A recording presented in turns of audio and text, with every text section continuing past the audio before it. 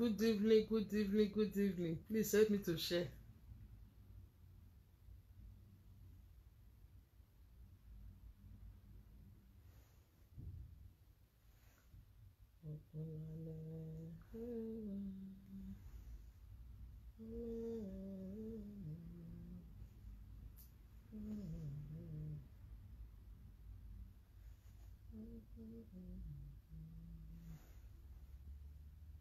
Please help me to share. Good evening, my people.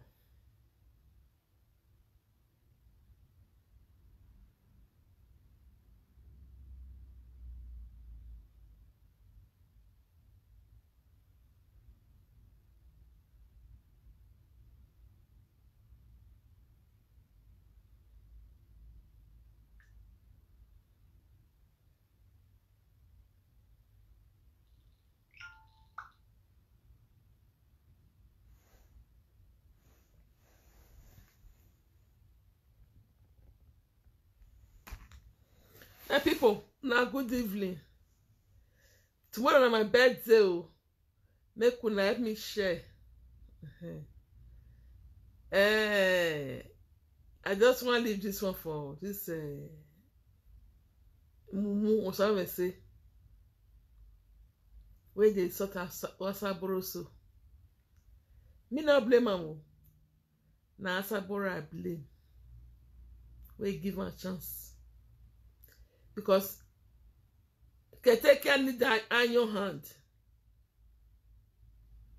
She need iron hand. Keteke need that iron hand. If you see her now, it come out now. Since how many days now they soft Asaboro? Not be person say you carry your mama come they do as she work for Europe. Not be person may carry your mama come they do as she work. So take your mama balance for you. You know the shame. Ekwe mugwe, ekwe mwe. Huh? Ekwe mo sa me say. Rijwe le lu gekwe amu, rijwe le ofian hu. Usun wo de borogwa. Rijwe le. Carry your man enter house. Or you both say too much of it is bad.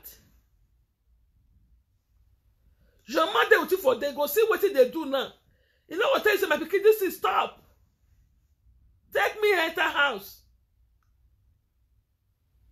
Instead of that way, go, oh, you know, you better can. Why, oh, soon with the world. Oh, we be again, no go. They will move. Go swear if your man do it be again work. Now somebody want to take, now want to ask question. Nobody will never fight for this social media. Nobody.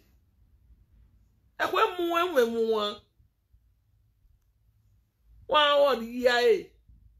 Ask her if you come for her. Because now they beat her. Now she they run for. And she does the run for her so. She not gonna leave you for waste so.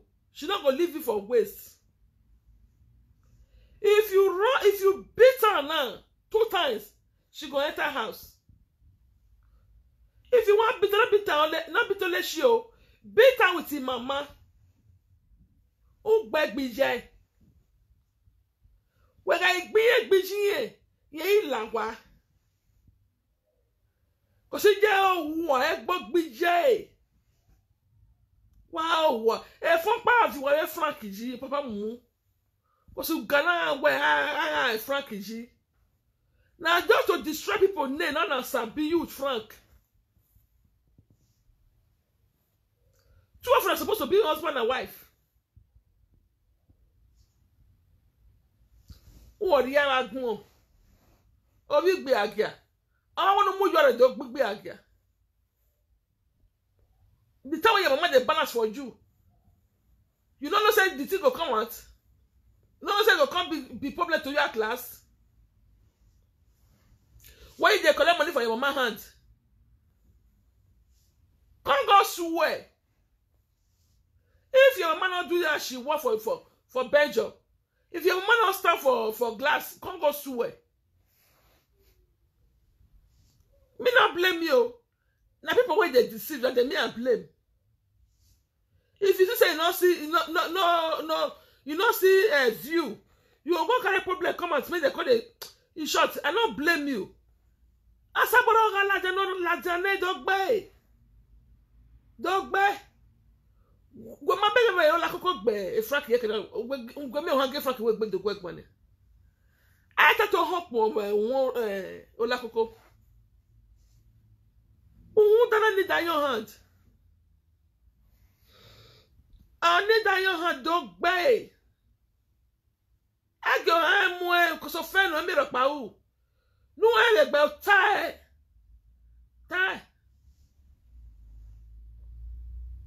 I'm more done. One of those thank you, man. I think you are going to be the way by a series. If your mama matter what come up for me, they go see call and that problem come. If your mama matter what come up for you go see call and that one come. You don't think this one cover Papa Mono. No. We must see the end of that one. He got holiday from my hand today and tomorrow. Next tomorrow, fire. He just get today and tomorrow. Because that tomorrow be my birthday. I don't want to make problem tomorrow. And for next tomorrow, we go start again. Omozuo. The old women, yeah, we birthday for ne. I will birthday me. You know, well, I'll tell him, I will best go buy you gay. Man, oh, what? If we're more. I won't tell. Take care. Enter house. Make you get shame. Carry your mind enter house. Now you call the disgrace of mama every day. Idiot. Me they go Asasaboro. What is it they Asasaboro? Okay, you want everybody that talks today, you not hear that one. Now Asaboro must for the sweets. Now boya takira do my honey. Uno Asaboro na ri eni o we no do class here. Also, please help me to share. When I share the video, now do well. Kate, leave Asaboro for waste. Day your day, make that one day home. Everybody day home. And you want me here? You go to find trouble. They go all corner. Now let Asaboro be never. You know, if never insult now, you don't start now. Nobody will never insult for this social media. Why nene, why this and one ne? I want to wonder about people. Not do well. I bet when I celebrate with Mama Joy tomorrow, I go post my picture there tomorrow morning, before I go work. I don't get holiday. Now weekend I can't get holiday. When I help me share the video. Now God go bless you now. Let's share. Wanna share. You not go hide your mama. Every day, if you say you don't get view, you will go carry your mama come out. Make they call the beat. Mama had to be. Oh, when you are big again. Mama had to be. Oh, nobody say your mama message. Not be person make your mama go do as she walk, eh? Yeah.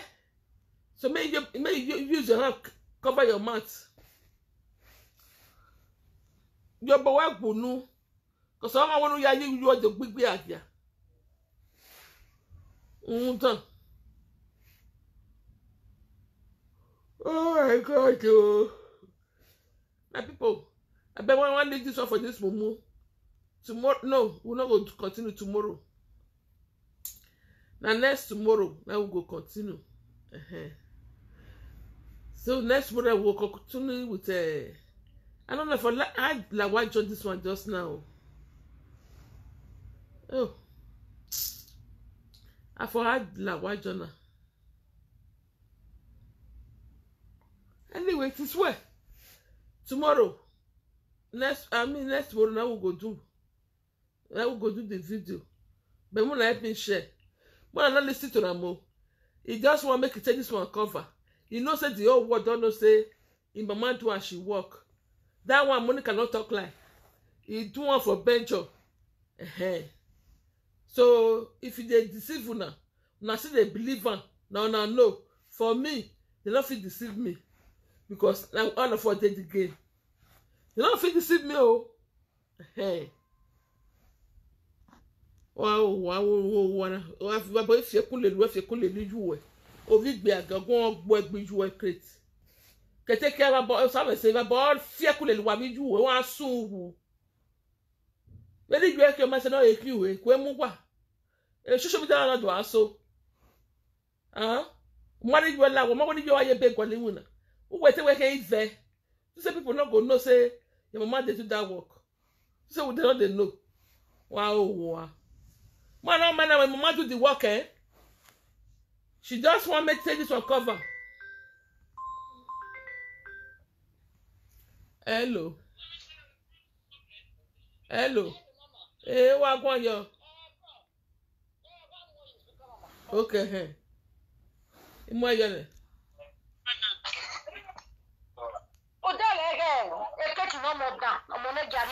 Oh, what agbe.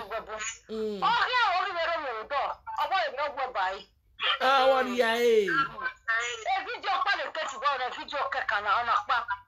Osaro get wasu no one of your video na. When I roll yen we me na e gbija be tin na e gbija e. Ah, one of your way e dey pe no kan na. Imagine.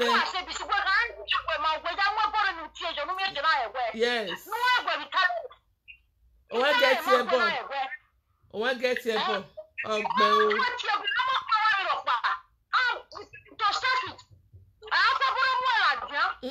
Monica mama tani la jo da su wo Monica do awon bo a ja su na se ti gba mi ra ni e pe mo ke kechi oh wana keke mala no bukya e ko mu iye na omi ogo agbe awon ye ona bo jo ba ri wa ta lo ye ko jo ba ogun mo bi on sa wo ese yo e ko mu ama gwa bai because ila jo go an kwa se la do trust e ni pe agia no wa ru ahara no ri eje ko ti ejo o be se ti ti ejo ye ku ya la wa ni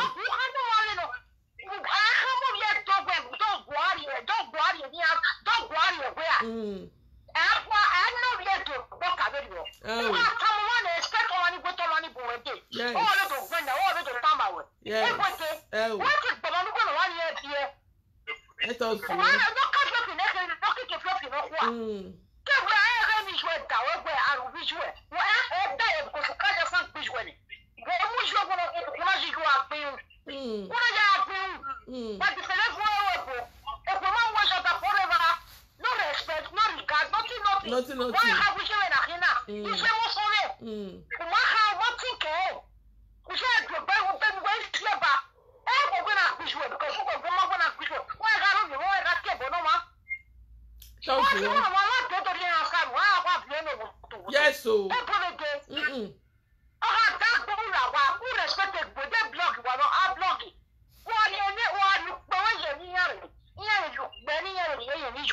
Without that, I don't want you to do. I got you to do. There you go. You need to come with me and officially because that's the way for the other one. In the wrong way, I tell you.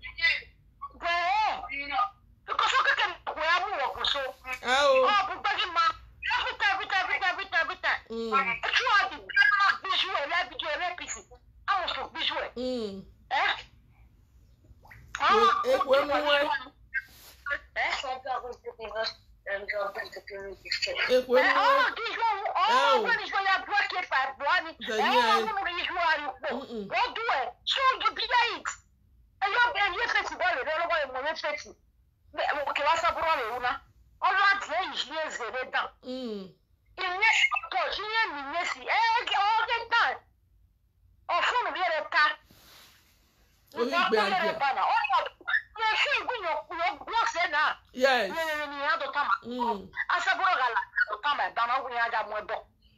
Ebegemu, because you get big again. Because we are talking now. You know, Bioni, you know how I hear what about it gets what we are for one. He can never say, oh, more than here. No, they can knock it, you know what? Yes, someone expecting one birthday all the time away. It's not done. Any other that's me.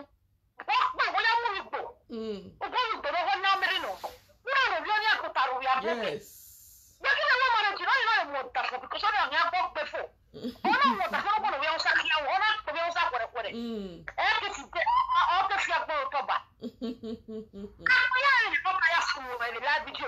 Yeah, it's time. I tell us to know.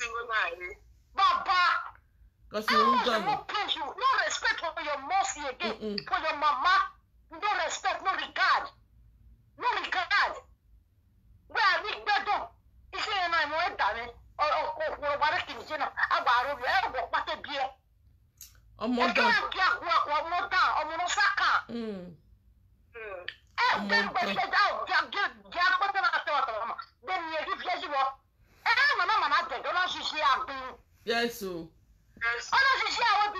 But I know what we are what I said.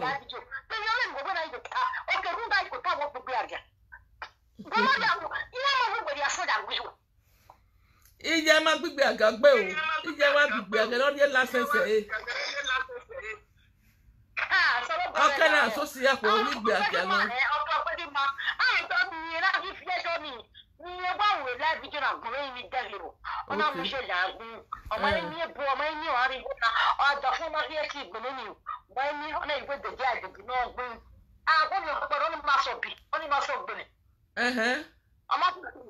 Disgrace no one within the Republic in it.